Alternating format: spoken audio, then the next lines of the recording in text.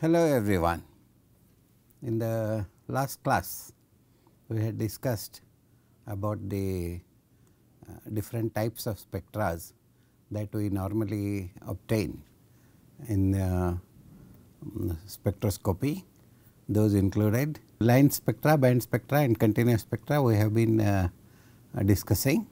So, line spectra are nothing but a series of well defined peaks, and band spectrum consists of several groups of frequency closely spaced but not well resolved peaks. The continuum spectrum, of course, as usual you can understand that there are no specific peaks to be identified in the region. So, normally line spectra and band spectra are superimposed in the continuum spectra. Okay. And then we have discussed how the line spectra occur, what are the typical widths of the peaks and other things like approximate peak width would be approximately about 10 raised to minus 5 nanometers, and we have specifically stated that X-ray line spectra are produced by transitions of electrons to the innermost orbitals, and band spectra are essentially vibrational energy levels occurring around 10 raised to minus 15 seconds, etc. Therefore, the transition occurs from the lowest transitional vibrational energy level of the excited state to any of the vibrational energy level of the ground state. These are the typical transitions. And then we have discussed about the continuum spectra. The energy peaks shift to shorter wavelengths with increasing temperature. Heated solids are more important sources of UV, visible, infrared and all those things we have discussed. Now, I want to continue our discussion with the absorption of radiation. So, absorption of radiation normally occurs in the using electromagnetic energy by the atoms, ions and molecules that promote them to higher energy excited states according to the laws of quantum mechanics. There is no escaping quantum mechanics laws anywhere in physics or spectroscopy. The energy difference corresponding to each excitation is unique for each species, thus permitting the characterization of the sample. This is usually accomplished normally by plotting the absorbance as a function of wavelength or frequency. Look at this slide now. This is what exactly I have been trying to tell you. So, the absorption spectra differ widely in appearance from sharp peaks to small smooth continuous curves depending upon the physical state, complexity of the molecules and the environment of the sample, which we call it as matrix. Sometimes the matrix may be a very simple pure compound.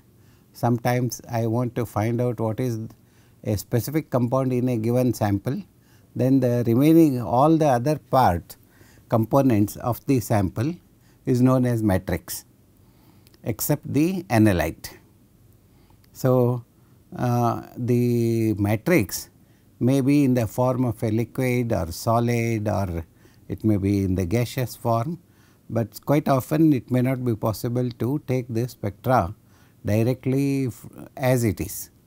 We will have to do some pre-concentration or pre-treatment, and then we should be able to take the spectra, because quite often the requirements of a sample to be inserted in a spectrograph or spectrometer or spectrophotometer, anything.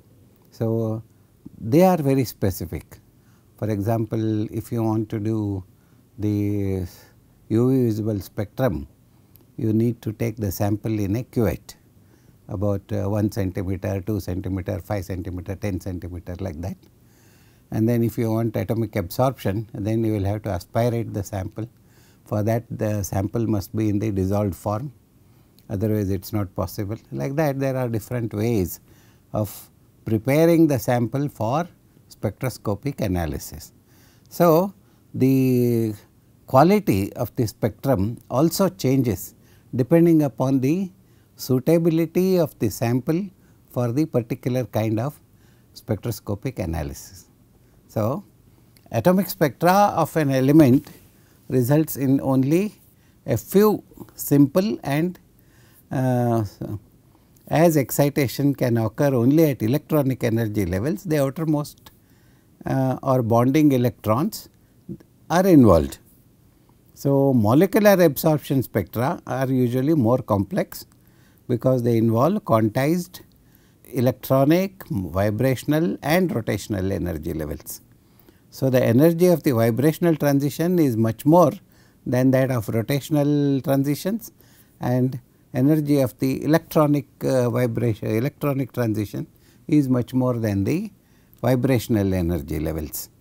So, that said, we will take a look at the molecular absorption peaks that involve electronic energy. What we have said earlier, they are fairly broad owing to the presence of number of vibrational and rotational energy levels associated with them. As a result, the spectrum of a compound consists of number of closely spaced absorption lines that constitute a broad smooth absorption band, giving the impression of a continuous spectrum. So, absorption of pure vibrational energy is the basis of infrared spectroscopy. That is what we are going to study in this course now. But pure rotational absorption spectra are also observed in the microwave region. This is also sort of useful for inorganic compounds. Characterization of inorganic compounds, we do need rotational absorption spectra. So, electronic spectral transitions in ions and molecules gives rise to spectrophotometry. Wavelength of the energy source does not change here. Okay, only the change in the intensity of the incident beam and transmitted beam. Those two are the things which are measured. So, we are going to plot the difference between the transmitted energy and the incident energy. So, versus wavelength.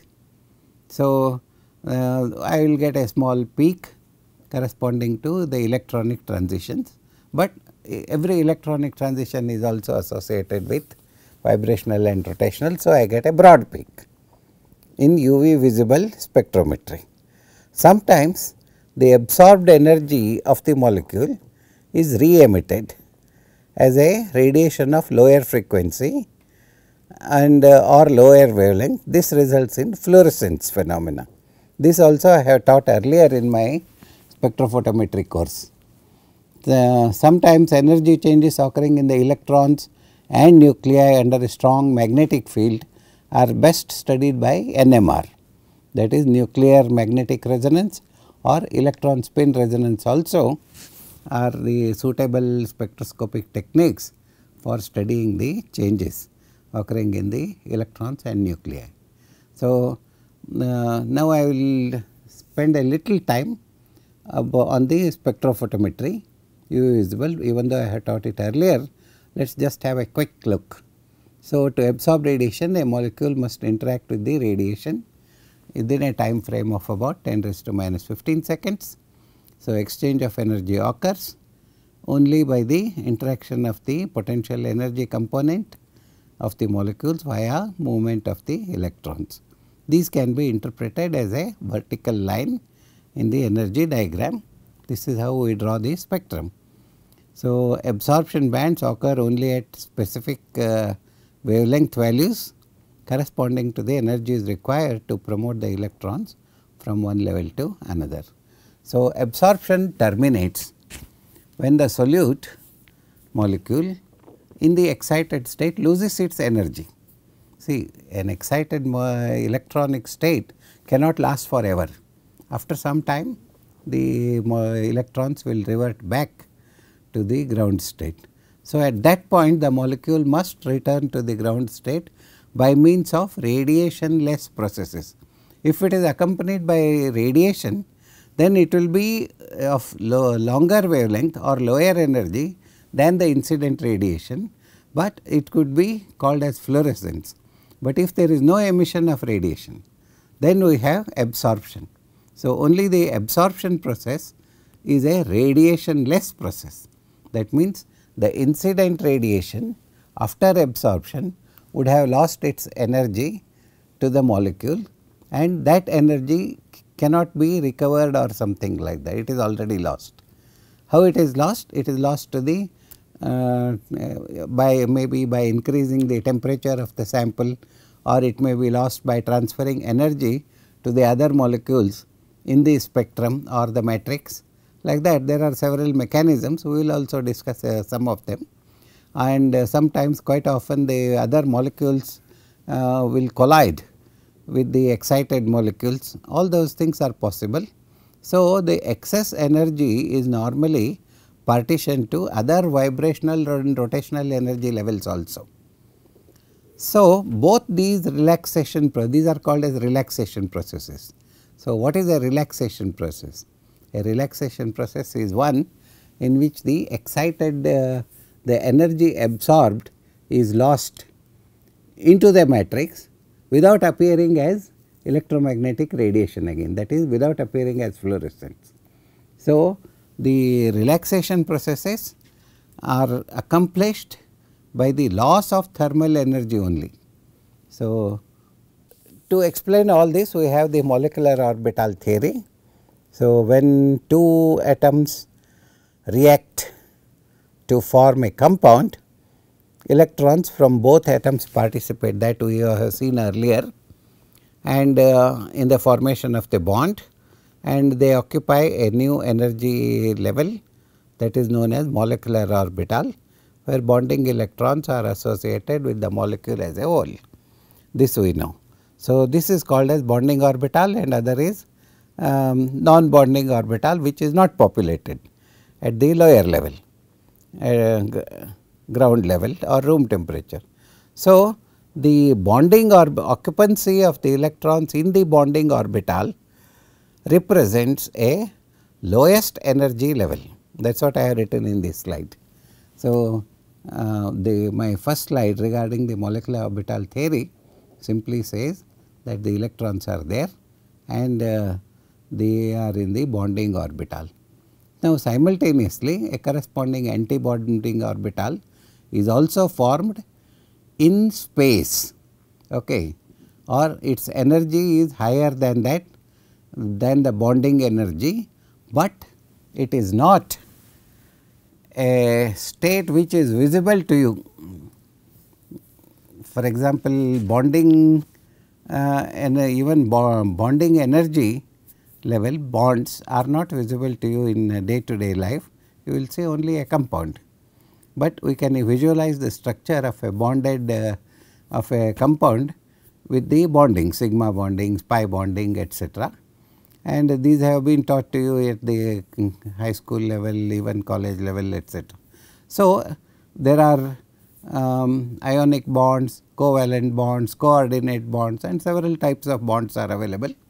They form, and these may be formed by the combination of s and p orbitals, sometimes d orbitals also, and these are designated as sigma and pi bonds respectively. So, corresponding anti-bonding orbitals are sigma star and pi star. This we have discussed earlier a little bit, but this is just to refresh your memory. So, valence electrons not participating in chemical bonding are referred to as non-bonding or n electrons. So, in organic molecules, n electrons are located in the atomic orbitals of nitrogen, oxygen, sulfur and halogen. So, this is how the molecular orbital electronic orbital energies are represented. Here I am showing you the pi bonds, okay. The intersections represent two carbon atoms and there is a pi bond, and these pi orbitals, p orbitals are dumbbell shaped, but they are not rigid bonds. So, there is certain amount of overlapping of each other. So, in effect the before bonding, but you can imagine that these these could be in the same axis or perpendicular axis also. So, if they are in the same axis, it will look something like this, one above and one below, something like half moon. And so this also is possible. The one which I am showing you at the bottom is again, this is plus, this is minus. So, that means they are in one above the plane, one below the plane, and atom A and atom B are there. So, the molecule AB may be forming like this. So, in this case the pi bonds are oriented perpendicular to each other. This is what happens when the anti-bonding orbitals are present. So, if the electrons are occupying anti-bonding orbitals, I have a shape something like this, which I am showing you at the bottom, and on the top it is bonding orbital. That means interactions of two p orbitals in bonding state is like this, anti-bonding state would be like this. So, having understood that, now let us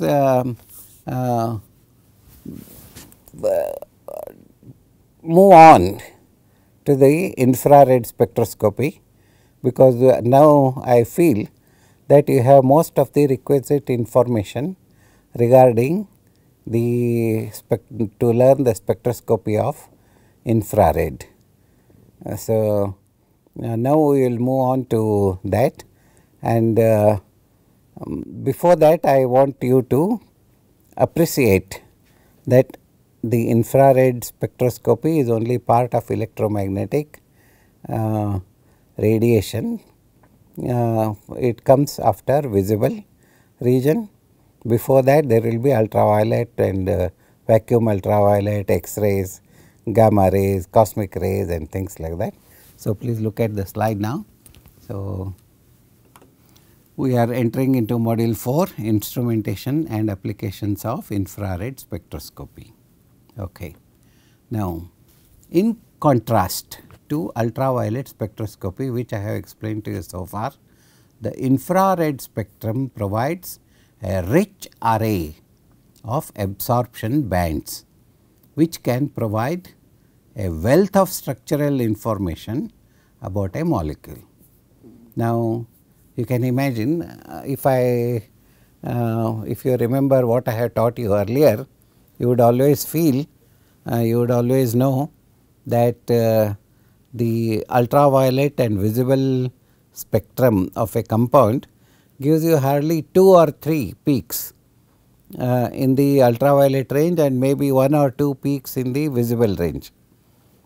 Okay.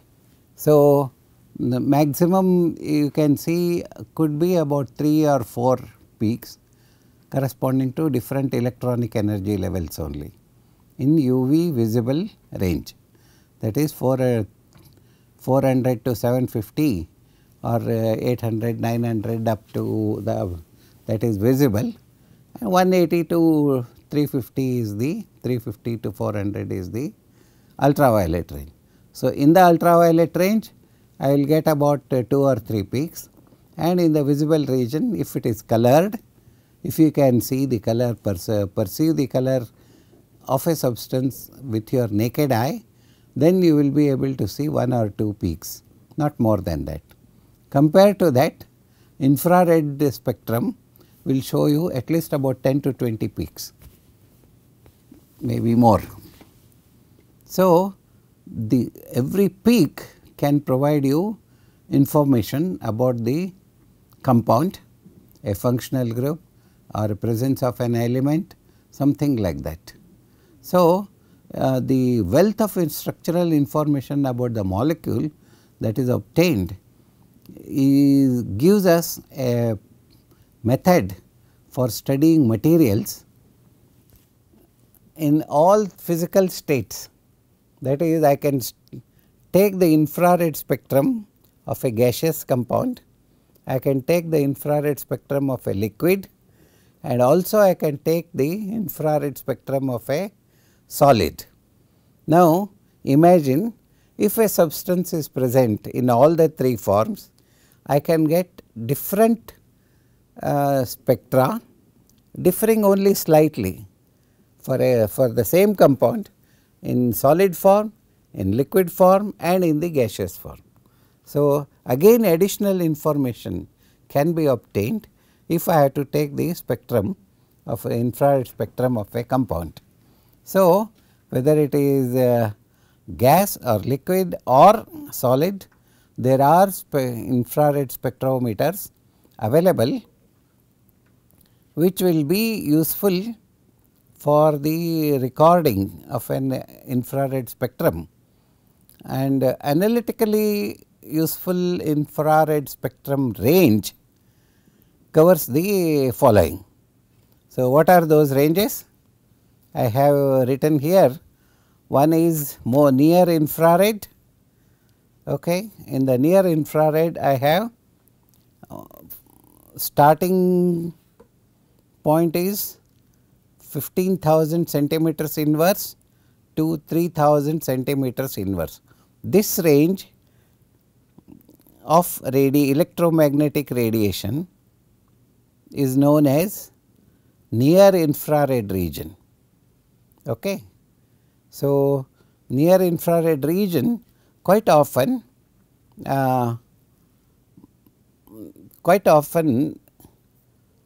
is available along with UV visible spectrophotometers. It is not part of regular routine organic chemist equipment where he uses all infrared regions. No, it is not.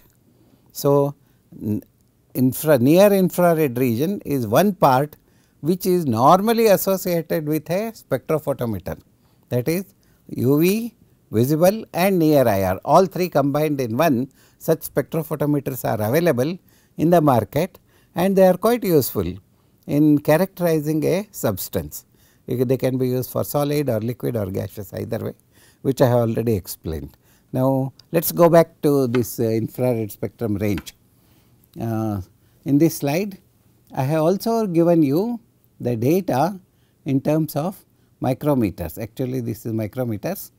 We will correct this. So, it is not millimeter, it is micrometer. So, 0.67 to 3.33 micrometers is the range for near infrared, and in the mid infrared range we have 4002. It starts from 4000 centimeters inverse to 400 centimeters inverse. Okay. So, this is the area where lot of organic chemists use it, and then corresponding range in micrometer is 2.5 to 25 micrometers. Okay. Now, there is another part of infrared that is known as far IR, that is 200 centimeters to 10 centimeters inverse. Here it ends around 400. Quite often normal infrared spectrometers go up to 200 centimeters also, but from 200 to 10 centimeters if you want to cover infrared region, then you should go for a far IR equipment. Now, 50 micrometers to 1000 micrometer is the range for far IR. So, among these the most used by all organic chemists is 4000 to 670 centimeters inverse, but you cannot say it is just 670 centimeters inverse. Whatever instrument you have bought for your laboratory, it may be 400, it may be 200, like that centimeters inverse, and the most used one is the range. So, what I want you to appreciate is this 4000 to 3000 etc., it need not worry you, because normally mid IR instruments range from 4000 to 400 or 200. Near infrared regions may start from 15,000 centimeters inverse to 4,000 or 3,000. It does not matter whether 1000 centimeter this side or that side. You do not have to go to another IR if you want to cover 4,000 here. That may not be necessary. Same thing is true with respect to far IR. Okay. So, these are the ranges, and people use people use the both centimeters inverse to describe the availability of a peak or micrometers. Both of them are in continuous use depending upon the organic chemist's preference. Some people are very good at remembering infrared spectrum at centimeters inverse, some people are very good at interpreting them in micrometers. Both are quite useful and one can choose what one feels comfortable with. So, the microns or micrometers were extensively used as the units of wavelength earlier, but nowadays wave numbers, that is centimeters inverse, are the accepted units. So, in most of the research papers you will be seeing the infrared spectrum of the such and such a compound or a drug synthesized showed peaks at 4000 centimeters inverse, 1670 centimeters inverse, 625 centimeters inverse, like that different peaks can be described in the literature. So, internationally accepted are centimeters inverse, but it depends upon the personal use. So, a simple reciprocal relationship exists between wavelength and wave number. This I have already taught to you when I was teaching you about the electromagnetic radiation. So, the wave number is nothing but 10,000 divided by lambda. You can look at this slide, I have put it in the data for your convenience. So, a simple reciprocal relationship exists between wavelength and wave number, that is wave number is denoted by a frequency, that is mu centimeters inverse, that is nothing but 10,000 divided by lambda. This lambda should be in micrometers. Okay. So, the wave number is directly proportional to the absorbed energy, that is K is equal to E by Hc, whereas wavelength is inversely proportional to the absorbed energy. This I need not emphasize again and again, but suffice it to say that you can use wave number or wavelength both. Okay. So, if it is wavelength, if it is wave number, you use centimeters inverse, and if it is the wavelength, then you go for micrometers. Okay.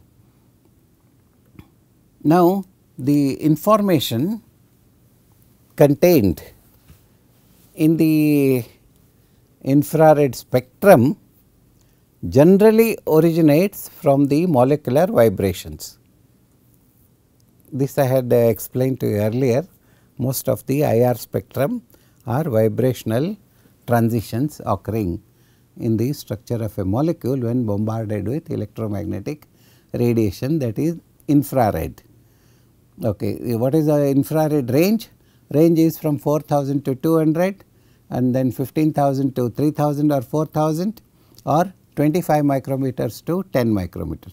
You can choose either of them, any of them, but there are dedicated instruments, separate dedicated instruments for near IR. There is one instrument that is normally comes with spectrophotometer, UV visible near IR, and normal infrared starts from 4000 to 200, that is normal IR, and another instrument is available which is much more costlier than the normal infrared, that is 25 microns to 10 microns. See, you can observe that I am saying so much centimeters inverse in the near IR and centimeters inverse in the mid IR and micrometers in the far IR, because it is 25 to 10, easy to remember.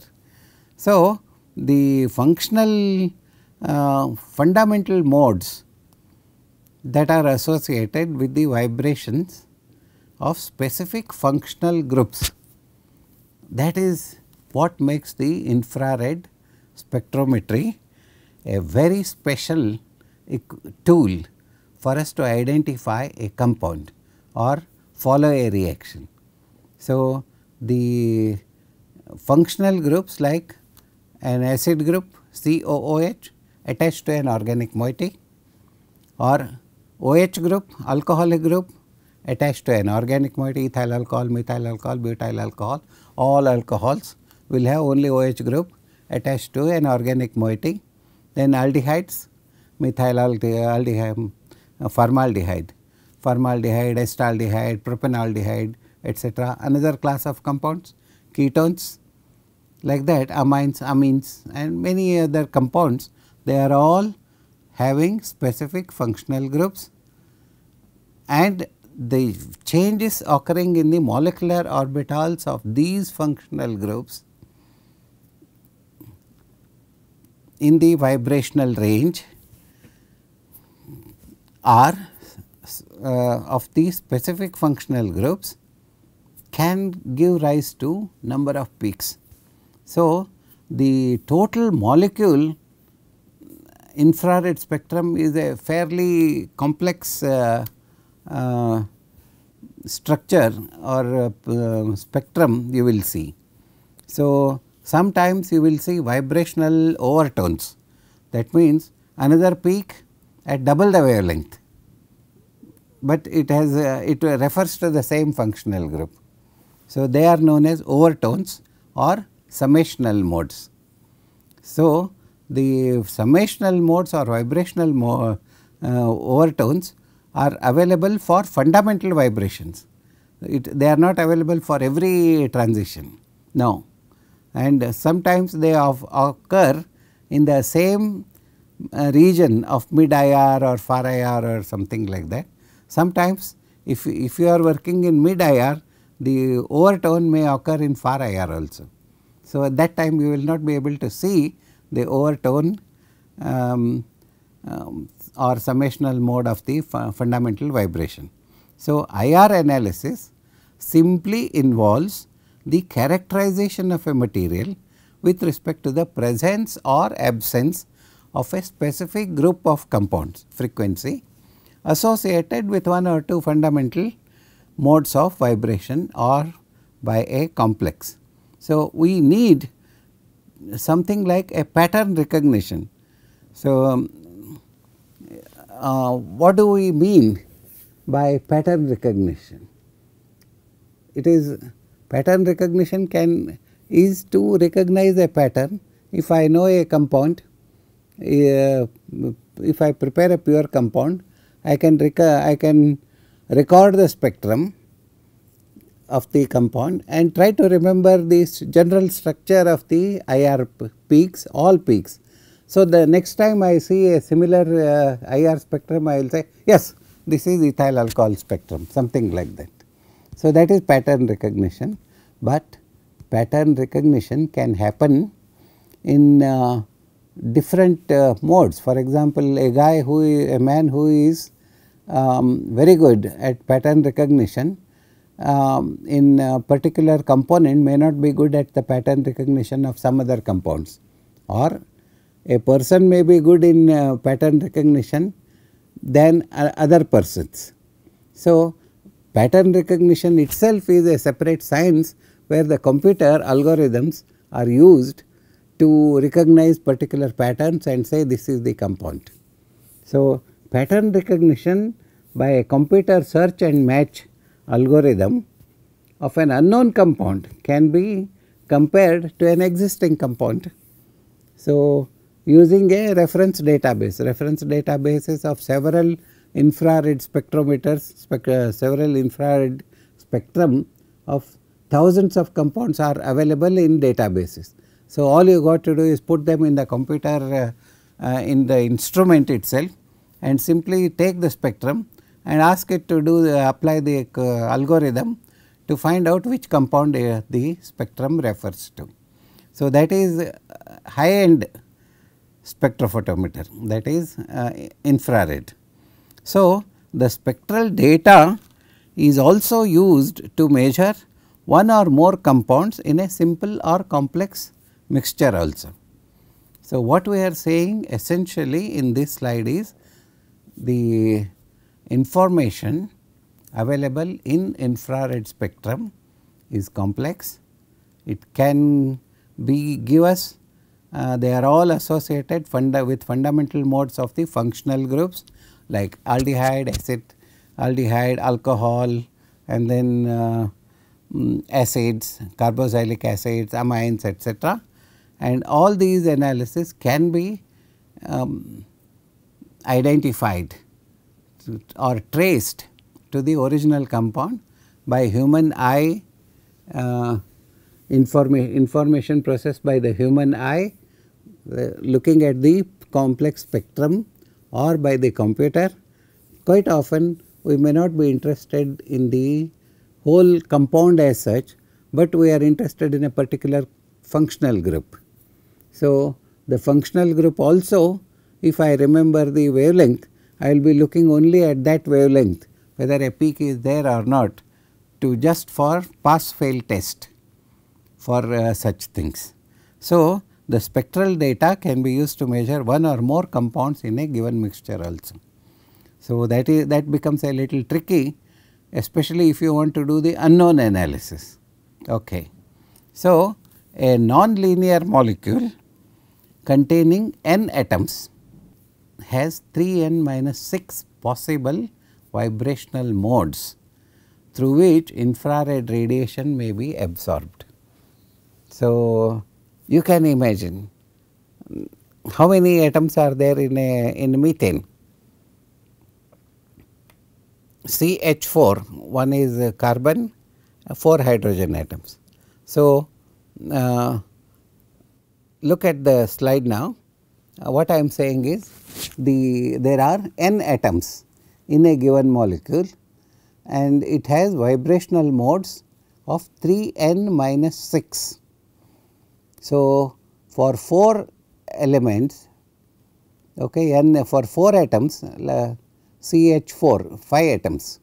For 5 atoms like methane, CH4, I have 3n minus 6, that is 3 to 5 minus 6, that is 9. So, simple compound like a methane has 9 peaks, 9 absorption vibrational modes, and imagine the same for benzene. C6H6 is the formula for benzene and that makes it 12. So, 12 into 3, that is 36, minus 6, that is 30. So, 30 possible fundamental absorption bands can occur in benzene. So, it is almost humanly impossible to remember all the 30 possible fundamental vibrations and their wavelengths, etc. So, in order that a particular vibration, it does not mean that all the each vibrational mode gives rise to a infrared peak. No, there are certain vibrational levels, bands which are banned, some are forbidden. So, only a few vibrational modes appear in infrared spectrum, but they are much more than UV visible. So, that is what it means essentially. We are looking at far more number of peaks compared to UV visible near infrared, but every vibrational mode does not lead to an IR peak, some are forbidden. So, and every molecule does not give rise to IR peak.